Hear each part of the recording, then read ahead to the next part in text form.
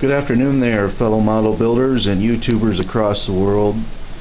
This is part 2 of the A-6E Intruder build, and I'm just showing you the progress here. I've got the two fuselage halves together with the cockpit inside, and I've also got my weights up here in the nose, which consists of 4 cents, 4 pennies that are super glued together, and then I used Elmer's glue to secure them inside the nose there, because I didn't want to use any kind of like mono glue or super glue, because the amount that you need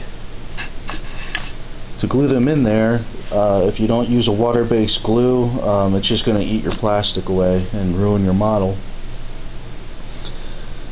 So this is going on step 2 here. Yeah, actually I'm going into step 3, getting the lower part of the fuselage assembled. Next will be the engine intake assemblies. I forget what engines this plane uses. But anyway, this will just be a quick video of step 2, part 2 of the Grumman A-6E Intruder build. And I will continue to share my progress as it unfolds.